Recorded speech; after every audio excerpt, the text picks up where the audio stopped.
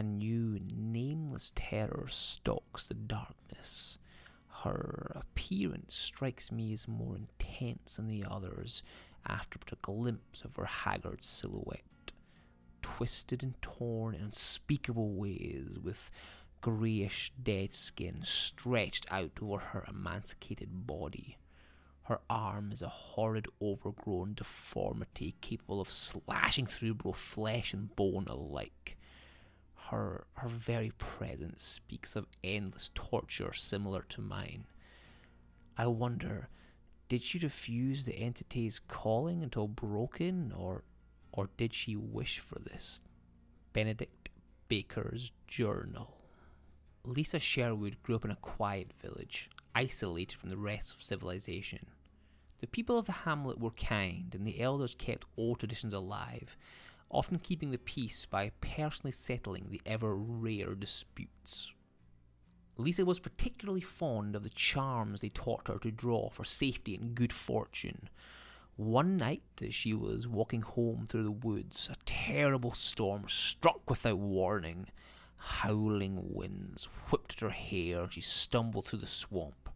Her hair-drenched dress plastered to her skin. In the slick, wet mud, she lost her footing, careening backwards and striking her head against rock. Slipping in and out of consciousness, she strained to identify the dark shapes approaching her from between the trees. That was the last thing she could remember. Her kidnappers kept her chained to the wall in a flooded cellar. Though dimly lit, she could see others whose large open wounds swarmed with flies. It took merely a day before they returned, carving chunks from the prisoners' bodies with rusted blades, consuming their flesh down to the bone. Most, she saw, did not survive long once the cannibals targeted them, but somehow, deep within, Lisa persisted. Starved, infected, and mutilated after several weeks of torture, her gaunt arms became loose in their shackles. She pulled hard, the metal tearing through skin and muscle until she was free. Her flesh oozed vicious yellow pus, and bones were visible beneath gangrenous wounds. She could go no further. Delirious, she thought of home. She thought of the elders. With her dying breath, she etched the symbols they had taught her into the floor, using what remained of her fingers.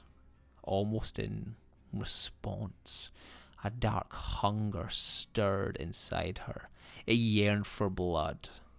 In oath, she chose vengeance. The village's search party eventually brought them to an old shack in a swamp. Inside, its previous inhabitants had been viciously dismembered and devoured by an unidentifiable animal. In the cellar, amid rotting corpses and disconnected flesh, the elders' charms were scrawled in blood on the floor. Lisa's body was not among the bodies and was never found. The village was never the same again.